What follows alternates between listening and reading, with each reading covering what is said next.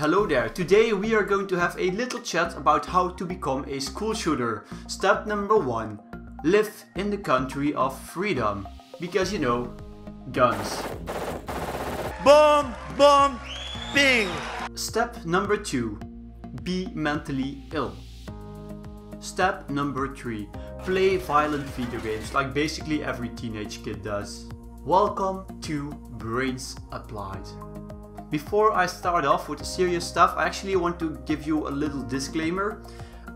People that commit school shootings are not mentally ill, or they are a bit mentally ill, but not completely batshit crazy. They are severely depressed, and this jams their way of thinking. However, they are still completely aware of what they are doing. And in this video, I'm going to try to explain why they do what they do. But I do not approve of it in any way. So I hope you like this video or that you think it's helpful. If you like it, press the like button, share it with your friends, and most importantly, press the subscribe button and the bell icon so you receive a notification next time I upload a video. Let's start off with some simple facts. I found this graph which shows the amount of school shootings around the world. As you can see, there clearly is a rising trend. This graph only includes school shootings up to 2011 because all the updated graphs which I could find only included one country, the USA. Because 63% of school shootings actually happen in America. This is probably due to the easy access to guns. However, this graph also includes non-firearms school killings. Almost all of them happen in highly industrialized Western countries such as the USA, Canada and Germany. Also, 97% of school shooters are men. I will tell you why in a bit, so let's start with how to become a school shooter. Step 1. Reckon you will never meet the high standards of society and masculinity. According to the self-determination theory, school shootings are heavily grounded in the need for recognition and status. Unlike before, we don't have to take over the business of our parents. We don't have to marry a girl from the same village. The world is open for us. But there also is way more pressure. We have to be attractive, we have to be rich, we have to be perfectly happy, we have to be healthy, and we have to be very masculine. This is a reason why so many school shooters are men. Media are still portraying men as very masculine stereotypes, but the truth is that we've already gone far beyond the point of clubbing animals for food. Women might have a better job, a better salary, a better status, and although this is perfectly fine, it's still hard to cope with for some men. School shooters in general feel like they are failing at life, like they have no control over what is happening, although in reality this might not always be the case. And especially events that might have a major influence on their later life, such as the loss of a related person or an incurable illness, might have a major influence on triggering the school shooting. There are many different theories about why school shootings happen, but they have one thing in common, that there are many different factors that do have an influence. Step 2. Be a loser at school. Adolescents spend a substantial portion of their time at school, yet schools are often jococracies. The cool, often athletic kids do have a lot more status. They actually throw wild parties, have a lot of friends, hang out with a lot of girls, and might even get advantages over other children. According to the socially accepted paradigm, status and recognition can only be reached by having control and influence over others and by being different from other people, for example by achieving.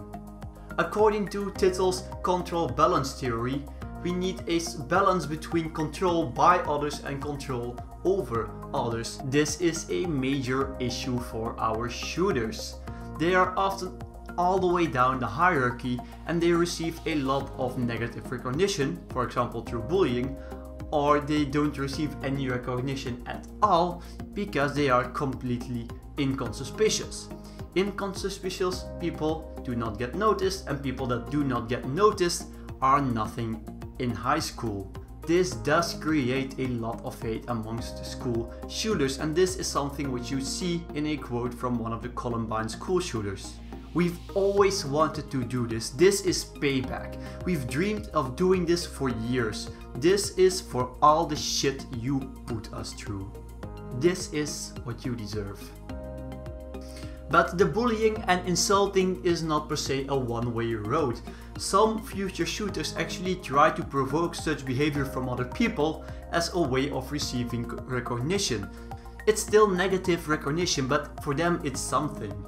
In contrary to common belief, school shooters aren't per se the real loners of the school. They often do have a certain clique, but most often these people are significantly younger, or they are the other loners of the school. Those friendships are mostly superficial, but because of them the shooters actually tend to stay under the radar of the teachers, who are mostly working with people who are failing their year. Step 3. Have a cold family.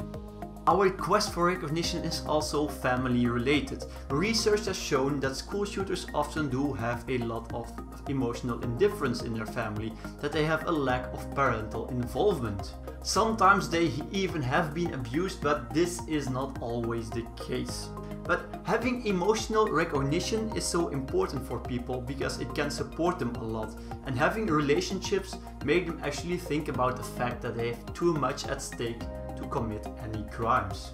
Of course, we cannot say that this goes for all the families. In some cases, there is a lack of parental control because the shooter is getting depressed and starts to withdraw himself from his family, but the parents just don't notice anything as they think everything is fine, because some severely depressed people are very good at hiding what they are feeling on the inside. Step 4. Follow the media. The media tends to spend a lot of time on negative news items in comparison to positive news items because they grab our attention. School shooters might see this attention as a way of getting recognition. At a certain point you're so far down the hill that you don't care about the attention being positive or negative, you just want the recognition. To make it even worse, there are entire online communities of people who appraise these school shooters. Step number 5. Have access to weapons. I'm really sorry for the Second Amendment people, but having access to guns and having experience with these guns makes the fantasy of killing people much more realistic and makes the eventual step to do kill them much smaller. Yet this does not say everything. There is, for example, the case of the South African Orne Harmse, who killed people at his school with a samurai sword. Now, if you feel like these people sound a lot like you, don't worry. These people are just like us. However, they are severely depressed and they don't have the right strategies to cope with their feelings. And everyone does have dreams and fantasies, and after a particular bad experience, these might even be vengeful or violent. But our brain just uses these as a way to release tension, so don't worry. Now, if you actually still have these dreams month after month after month, and if you still have these fantasies and they become increasingly important to you, you might want to look for professional help before this dream becomes a plan and the plan becomes reality. And that is what I wanted to tell you today. Now, before I'm going to tell you to like this video and to subscribe to the channel, which you already should have done by now, I'm going to point you to the description because I put a link to a TED Talk in there of a guy who actually almost committed a school shooting. It's a very short talk, it's about 5 minutes, but it's a very powerful one. So if you would be interested, just click the link in the description. Please don't forget to like this video, to share it with your friends, to tell the story about Brains Applied, and to subscribe to this channel. And don't forget to press the bell icon, because in that case, if you press it, you will receive a notification next time I upload a video. And that will be next Friday. And now I will see you guys later.